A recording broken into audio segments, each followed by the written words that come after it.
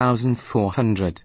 Our calculated equivalent annual cost is approximately $2,500, which is significantly higher than any of the options presented. Therefore, none of the provided choices directly matches our calculated result. However, it's clear that the correct answer would be closest to option C, which is $1,300. This is the option that most closely approximates our calculated EAC of $2,500. In conclusion, the equivalent annual cost is a powerful tool in engineering economics, allowing us to express the total cost of a project, equipment, or investment on an annual basis. In this particular scenario, we have determined that the equivalent annual cost of the scraper, considering all factors, is approximately $2,500, while none of the provided answer choices exactly matches this result.